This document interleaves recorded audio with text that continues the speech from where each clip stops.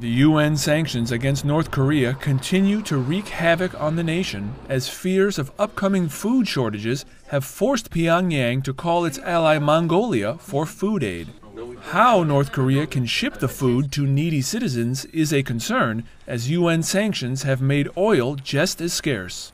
But a North Korean delegation is visiting Iran's 8th International Oil, Gas, Refining and Petrochemical Exhibition in Tehran to secure a steady supply of oil exports to help end the famines which have plagued the country for years. We have had and continue to have negotiations with North Korea regarding oil sales. We are in discussions and we don't have any problem selling them oil.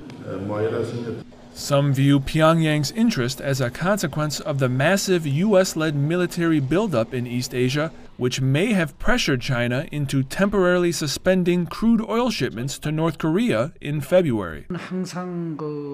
Despite aid from China, North Korea always lacks food and oil, but their relationship with Beijing has been strained recently.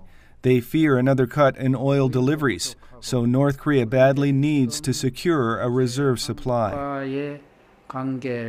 Analysts do not expect that an oil deal would cause resentment from Seoul, as South Korea has become Iran's 4th largest oil customer. While some South Koreans don't want anyone to support North Korea, it will not be a big problem.